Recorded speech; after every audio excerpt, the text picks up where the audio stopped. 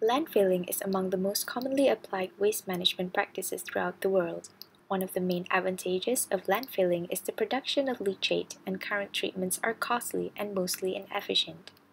Management of leachate production is important due to its potential to cause contamination to ground and surface water. This presentation focused on treating leachate in a cost-effective way through bioremediation. Microorganisms were isolated from landfill leachate and screened to determine their ability to remediate a wide range of compounds found in leachate. Selected isolates were inoculated into soil contained in a fixed bed column system. The column system was optimized and used for the treatment of landfill leachate over a 10-hour period.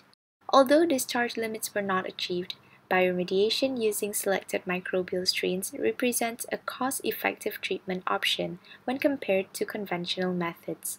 Further research is required to be conducted to further optimize the system. There are several advantages and disadvantages of this method. Several suggestions on how to improve the system will be provided at the end of this presentation.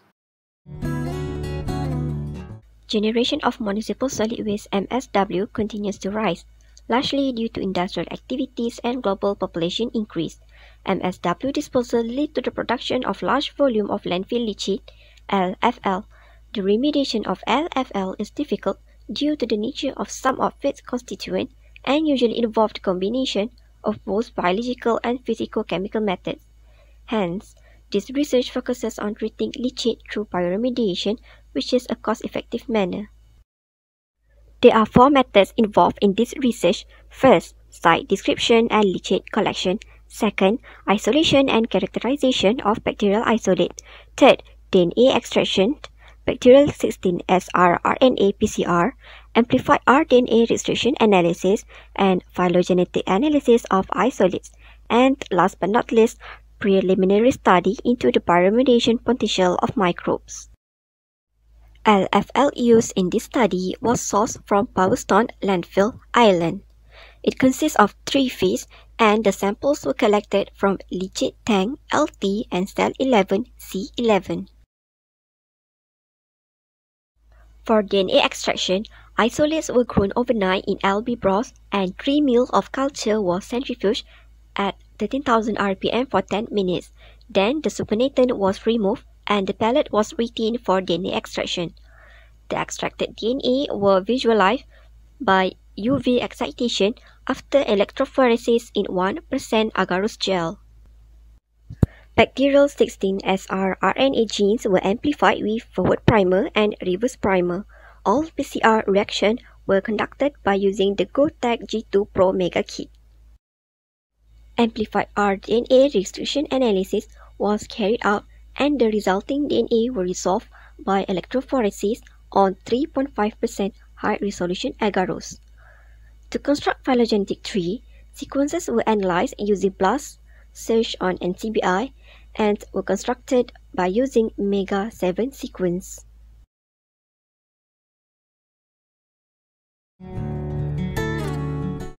Leachate composition and characterization. First, the BOD was varied in between 112 to 180 mg per liter. Next, the COD was ranging from 450 to 650 mg per liter. Thus, this landfill is in methanogenic phase. Next, the BOD-COD ratio is 0.18 to 0.26. The ratio indicates the stabilization of the waste. The ratio range in between 0.4 and 0.6 indicates the organic matter in the leachate is biodegradable. The leachate in this study is a stable leachate that may be difficult to treat biologically but react well to physiochemical treatment. Next, ammonia level is between 790 to 1010 mg per liter. Pre-treatment may be necessary to lower the COD and BOD level because high ammonia level decrease the effectiveness of biological treatment. Next, nitrate level is 89 to 120 mg per liter. The level can fluctuate depending on the concentration of ammonia due to the conversion of ammonia to nitrate during aerobic process in the landfill. Lastly, the leachate contains 0.4 mg per liter of phosphate. Nitrate and phosphate can cause both ground and surface water pollution, as well as imbalance in the nutrient cycling and cause eutrophication. Isolation and characterization of microbes. During initial screening, 69 isolates were selected based on colony morphology, gram staining, oxidase test, and catalase test. As the sodium level in the landfill leachate is high, which had a mean average concentration of 696 mg per liter, the usage of halotolerant microorganisms are important for survival of the isolates during the bioremediation process. From 69 candidate strains, only 40 halotolerant isolates were able to grow on nutrient agar supplemented with 10% of sodium chloride. Then, from 40 isolates, only 15 isolates were able to grow in the presence of heavy metals tested at concentration less than or equal to 100 mg per liter. In particular, LCC32 able to grow on all 5 heavy metals such as copper, nickel, iron, cadmium and arsenic at concentration less than or equal to 100 mg per liter.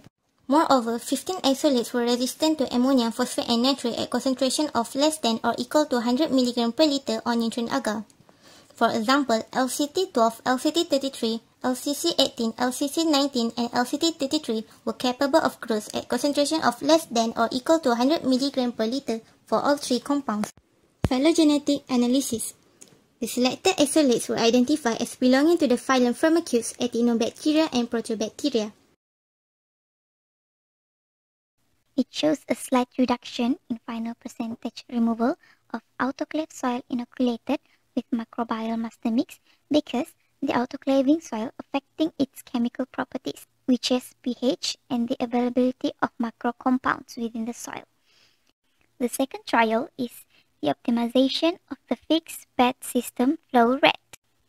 Based on this table, the overall percentage removals at 5 ml per minute were 76% for ammonia, 64% for phosphate, and 36% for nitrate. The retention time of 5 ml per minute was 15 minutes, making it the optimum trail compared to 10 ml per minute, which took 35 minutes. The third trial is the overall bioremediation potential. The result shows that the concentration of ammonia contained in leachate reduced for 95%. For phosphate in leachate, the concentration was reduced by 67%. Next is the overall nitrate reduction, which comprises for 63% of reduction.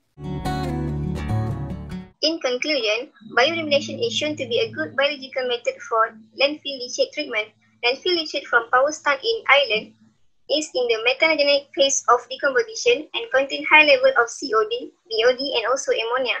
Microorganisms isolated from leachate have the potential to utilize a range of heavy metal, ammonia, phosphate and also nitrate. In the bioremediation process in this study, the microbial consortium used were capable of reducing 90% of ammonia, 67% of phosphate, followed by 63% of nitrate. My opinion on reflection of this study regarding bioremediation of landfill leachate. This study only fit for treating ammonia, phosphate and nitrate using fixed bed system. And then there are a few limitations that are found in this study, which are final effluent result obtained was not reaching the regulatory discharge limit. And then there is in need of pre-treatment to lower down the biochemical oxygen demand, BOD, and also the chemical oxygen demand, COD. And then it is also need to use halotolerant microorganism in this bioremediation process. Our suggestion for future improvement regarding this study: first, pre-treatment steps must be included to obtain better result. And then we suggest of implementing electrocoagulation EC method. C is an electrochemical method which use of electrical current for the treatment of many types of wastewater without the addition of chemical coagulants. This method can successfully remove small particles of colloidal pollutant content in the wastewater. This method has gained a significant attention and become one of the reliable methods for landfill leachate treatment, as it offers lots of advantages such as less production of sludge, no need of chemical use, easy to operate, less expensive, and operating in short of time.